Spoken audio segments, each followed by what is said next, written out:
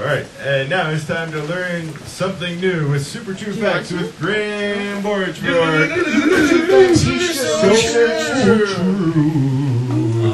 Thanks, guys. Yes, time for another edition of Super True Facts I didn't have time to research. And ladies and gentlemen, start your engines. Okay, now turn the ignition off so you can hear me. Because today is the day for the annual Indy 500. That's right, for nearly 300 years now, the Indianapolis 500 has been the pride and joy of Baltimore, Maryland, and one of the premier auto racing events not named Le Mans.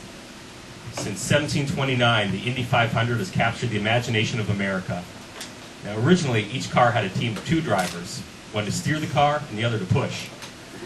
But in 1993, a wondrous new invention called the internal combustion engine revolutionized auto racing, and the pusher had been relegated to sports dustbin of history, just like football's second punter and javelin's catcher. Now, the object of the Indy 500 is for cars to race around a track as fast as possible for an undetermined number of laps. The winner is decided by whoever's in the lead when TV viewers get bored and change channels to watch A Knight's Tale on that weird station from Atlanta for the 15th time.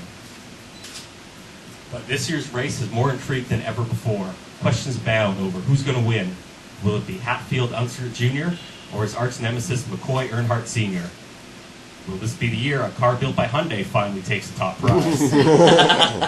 And will that one girl driver who really isn't that hot, but she's the only girl out there, so you'll take what you can get, finally shows us her boobs? Go Daddy. I don't want to spoil the end of the race for you, but here's what I predict. The poor yet courageous knight, played by Heath Ledger, wins the big jousting tournament and the heart of the sexy and adorable Shannon Sossaman. Those are super true facts I didn't have time to research about the Indy 500. You saw Night Tales, eh? Thank you. I've seen it a few times. I like that girl.